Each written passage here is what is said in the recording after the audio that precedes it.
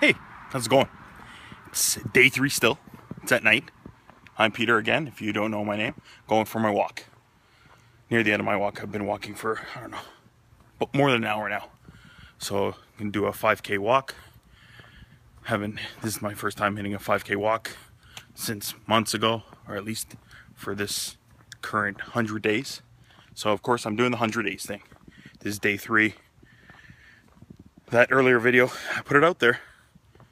That's me drinking. That was this morning. I'm actually surprised that I went to the gym today. Somehow I made it out. I made sure that I did it. Wasn't at my best, but I did it. 0.5 miles and to go. Time, there's 1 the Nike hour, telling me 3 minutes, how far I've done. 38 seconds. If you can Average hear it. pace, 21:11 I don't know, per maybe mile. I was blocking the mic a bit. But anyways, this is late at night. The lighting's probably really bad in this video.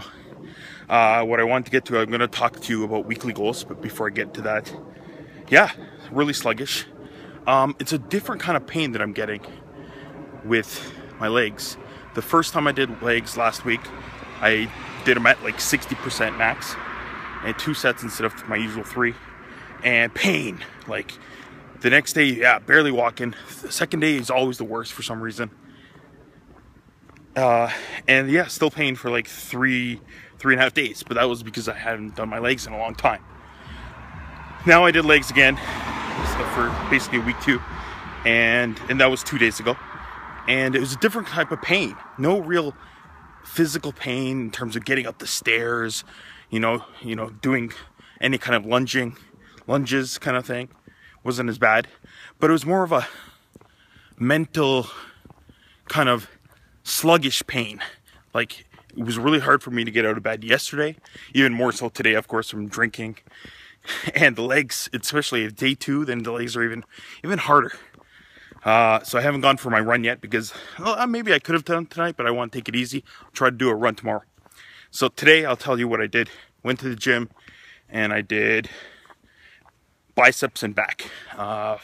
5 different exercises, you know, biceps, curls, and with the machine, of course, the back, the low row, and stuff like that. But anyways, weekly goals, that's what I want to get into, and I'll just do it shortly.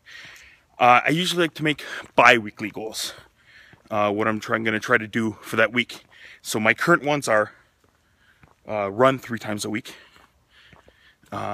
gym 3 times a week. So far I've been doing that last week and this week easily. And so run 3 times a week, gym 3 times a week.